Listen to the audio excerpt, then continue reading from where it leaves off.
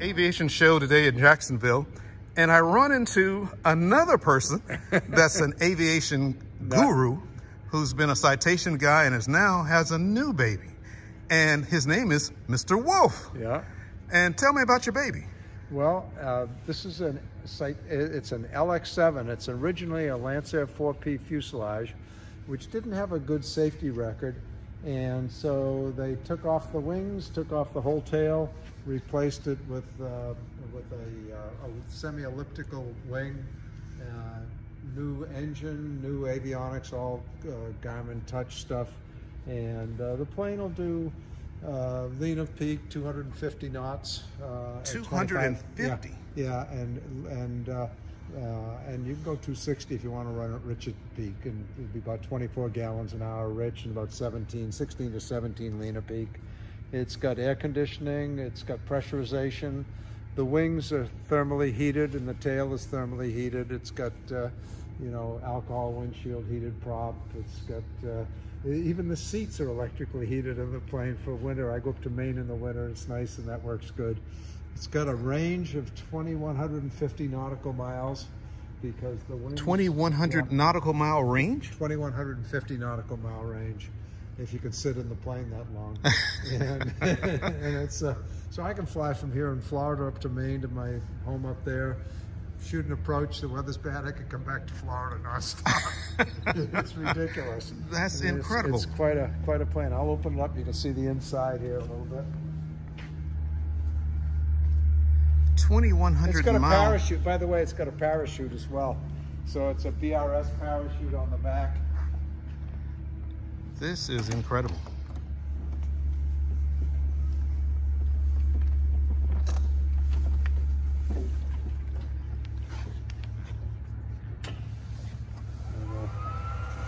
It's all touchscreen Garmin, G3X.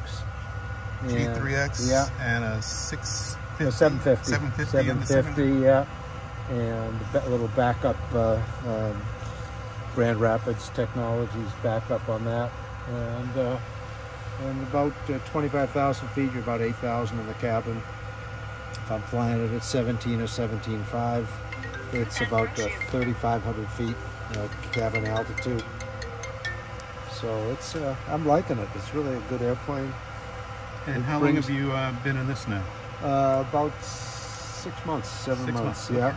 It's got Fowler flaps, so even though you can cruise it, you cruise at 250. Approach speed, if you're light on fuel, is 72 knots. The VREF speed, so it's 72 knots, and it's got Fowler flaps, so the flaps extend beyond the wing to give you more lift and more drag.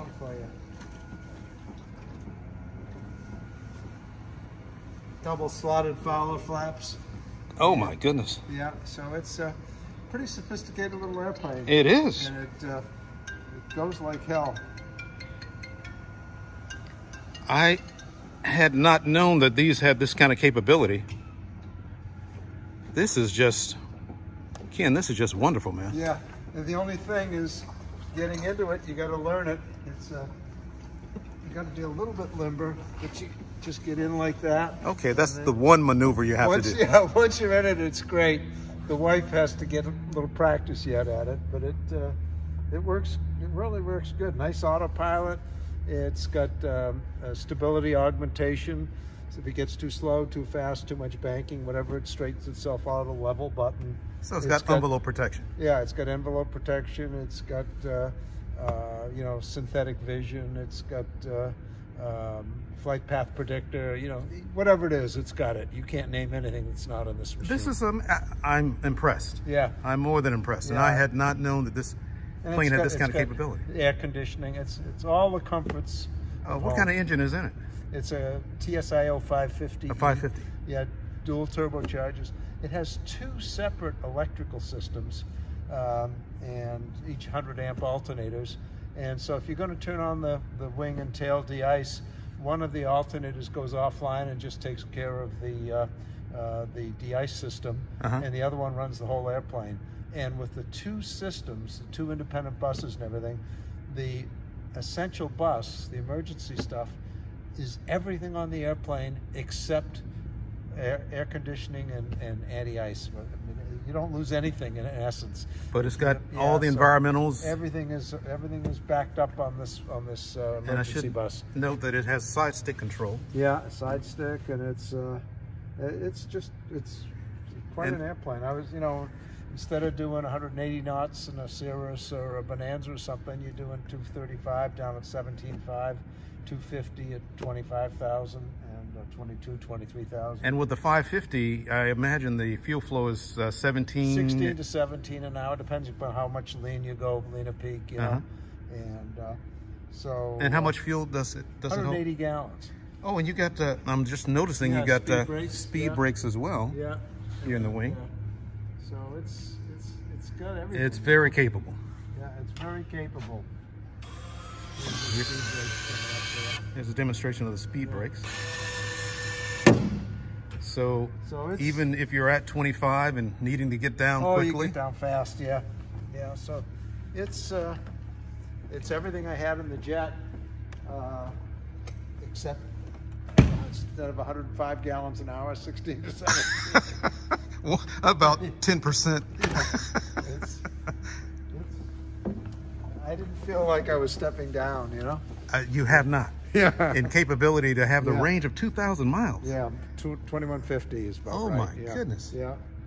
And just take off and go, Well, Ken, thank you again for showing me your baby. This is just I'm glad I bumped into you. So and the support's been great. The people that are supplying, if I need parts or anything, they're very helpful for the local mechanic if something has to be fixed, And it's got Garmin and it's got a Continental engine, so most of it's standard stuff anyway. Yeah. So well, you're definitely going to have to take me up in it. You got it.